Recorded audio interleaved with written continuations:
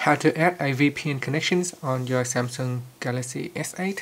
So with a virtual private network, you can browse the web anonymously, and here's how you can do it. At the moment I have one connection set up, so I'm just going to delete it.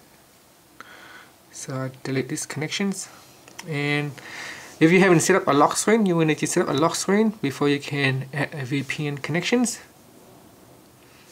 So first, swipe down from the top here and go into settings. Tap on the settings icon, and in the settings screen, tap on connections. Go down and tap on more connection settings, and tap on VPN. At the top here, tap on add VPN.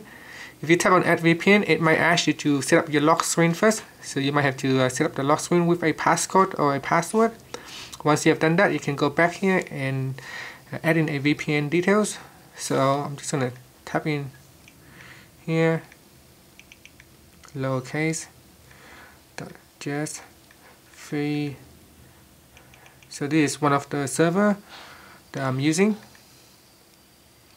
So you can, this is just an example, you can type in any VPN server details that you have. So I'm just getting up the details here.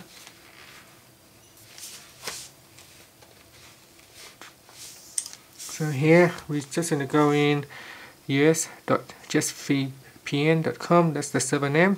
You might have a different server address.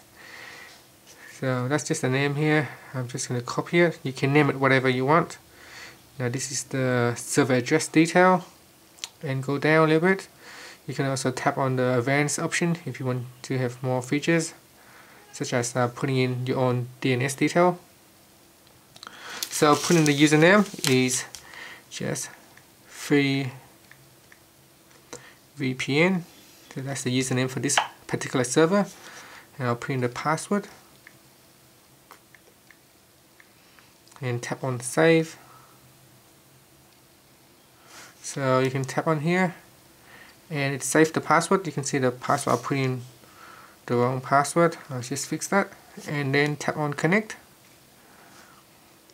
Now we'll attempt to connect to that server. Once it is connected, you should see a VPN connection icon at the top here.